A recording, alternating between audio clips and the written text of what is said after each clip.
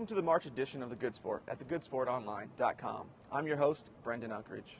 We're here at Hinkle Fieldhouse, where the movie Hoosiers was filmed, one of the greatest sports movies of all time, and also the home of the Butler Bulldogs. I'm here with Coach Brad Stevens as our monthly guest. Coach Stevens, welcome, and thanks for taking some time out of your busy schedule to meet with us. I appreciate it. Thanks for having me.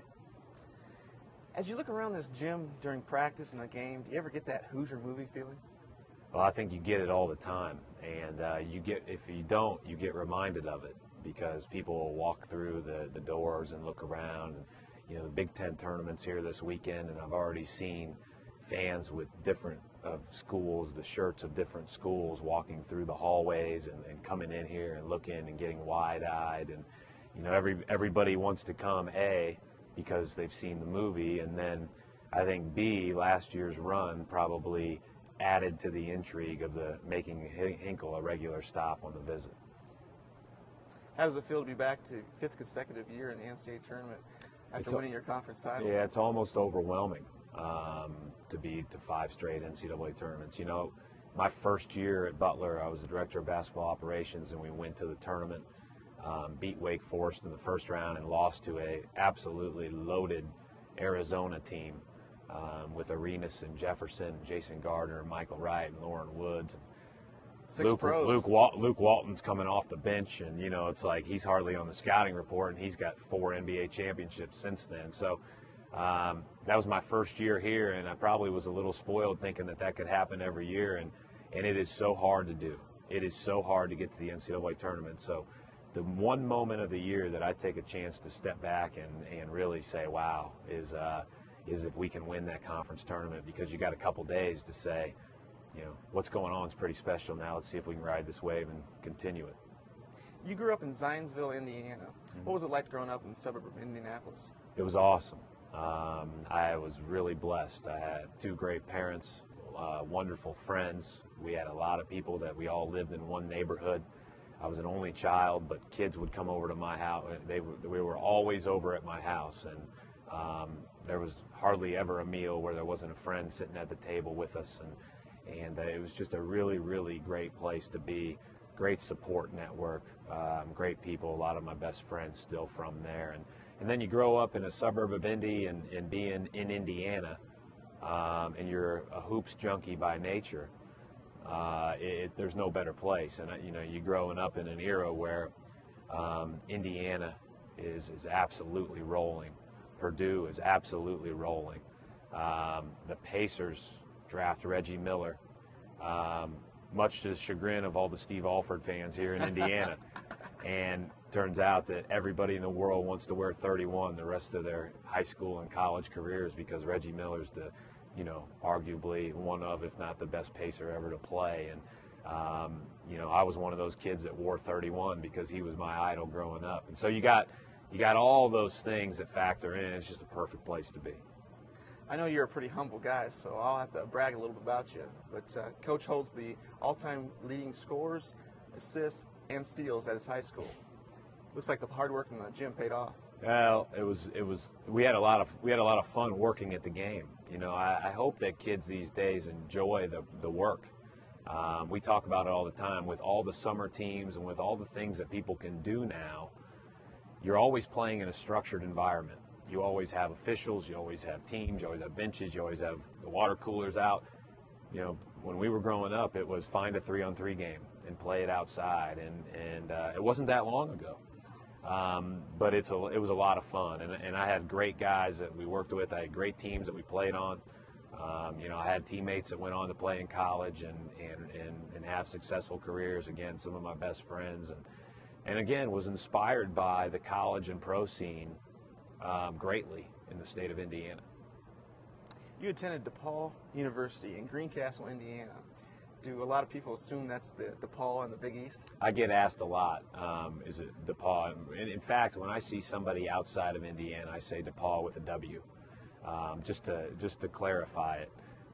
Great situation. Was again, really blessed to go to school there. Felt like I got a wonderful education, very personalized education, which I think you can get here. Small student-to-faculty ratio, a lot of personal attention, and a wonderful experience on the basketball court. We didn't win near as many games as we've won here. But from a coaching standpoint, Coach Finland and I remain very close, and what I learned in those 4 years is certainly invaluable.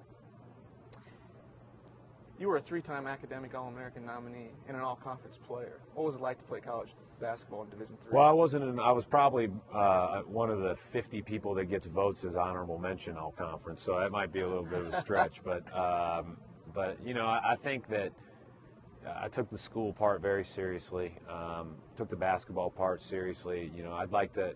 One of the things you learn when you get out of college, and one of the things I try to impart to our guys, is you'd like to have some mulligans with your career.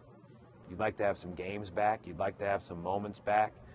And boy, the fewer of those that you want to have, the better your career was. And so we always talk about the pain of discipline versus the pain of regret, and really maximizing those 4 years. And I think I learned a lot more from our lack of success at DePaul on the court, and have hopefully been able to apply that here. Than some people that, you know, won and went to NCAA tournaments and everything else, and you know, had a flawless experience. I think we were very flawed in a lot of ways, and I was a very flawed player. But it's helped me since, and I'm appreciative for that. Did you ever think about walking on at a school like Butler or Indiana? I thought about walking on, and I don't know if it would have been an opportunity at any of those places. I did have some opportunities out east.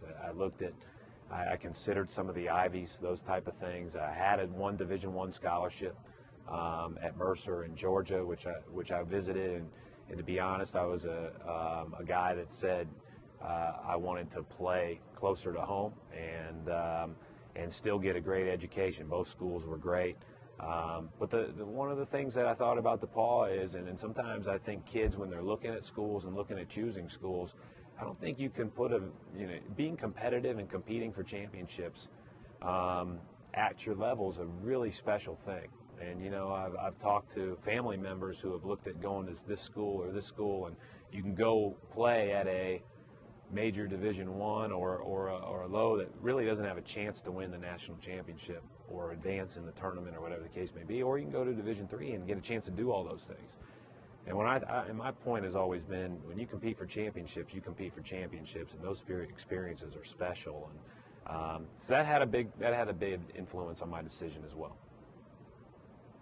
Your first job out of college was with pharmaceutical giant Eli Lilly. How close were you to becoming a corporate guy your whole life instead of a Division I basketball coach? You know, I think if I was at Lilly and I was 30 years old, I think I would have had a hard time leaving Lilly. I was at Lilly and I was 23. I didn't have a family that I was responsible for, as far as I was not married yet, no kids. My wife was working here in Indianapolis, but she was also working at a job that she thought she eventually wanted to go to law school, so she knew it wasn't going to be a long-term thing. And when I decided to go into coaching, she decided to go into law school. It was wonderful for us. It was before we were engaged. We both went our own way, and really we didn't live in the same city, but we did the long-distance thing, and you know, just really lucky to be able to have that opportunity. I do think this. I think the corporate experience at Lilly, and having to be a professional in that environment every day was a really important thing for me.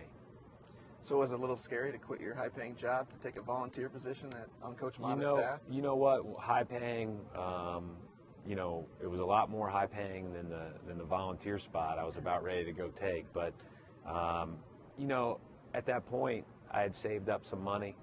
I was going to work camps that summer. You know, I was ready to work at Applebee's as a waiter if I needed to.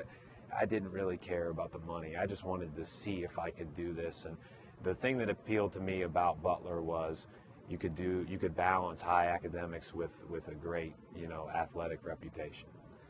So what was your first official title, and what was your job responsibilities at Butler? Well, right when I got here, I was just volunteering, and so I was basically going to be a graduate manager. I was going to go. I started some graduate school work, and was going to be, you know, was just basically a manager. And about 4 months into that time, there was a job opening on staff, and I was fortunate enough that Thad hired me for that spot. And The rest is history, I guess.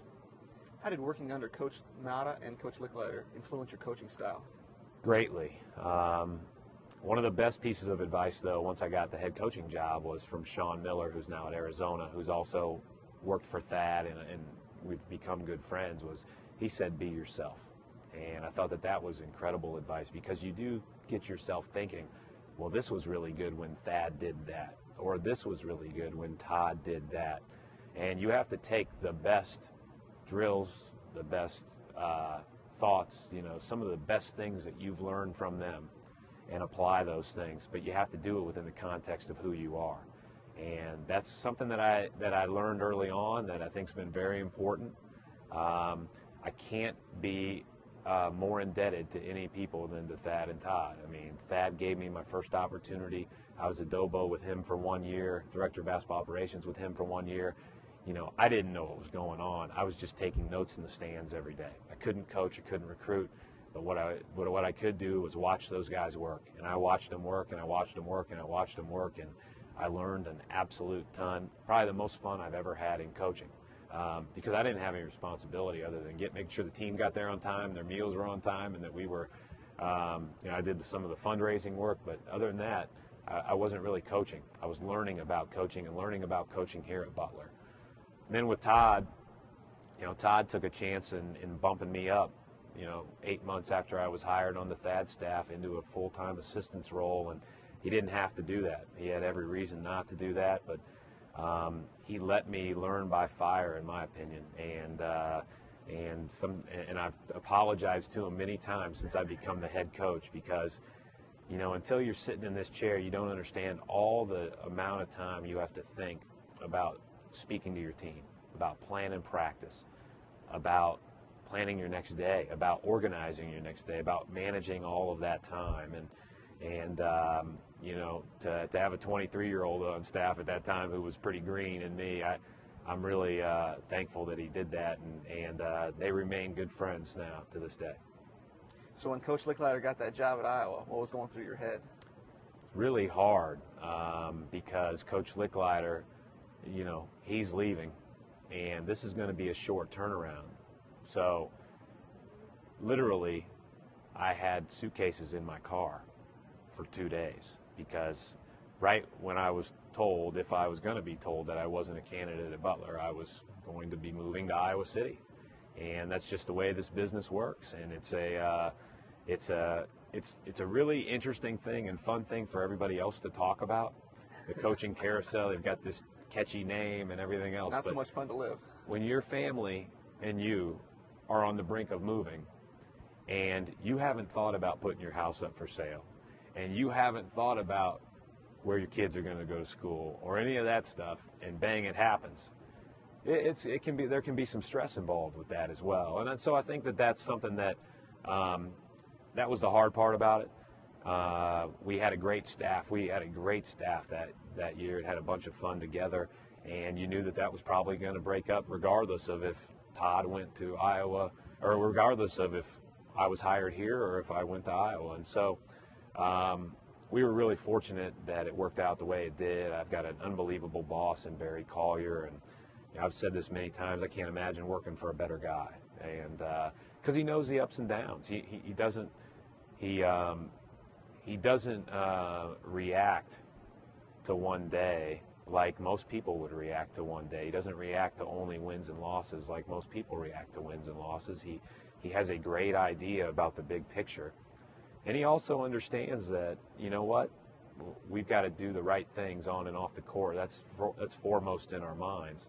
And then, hopefully winning will be a byproduct of that.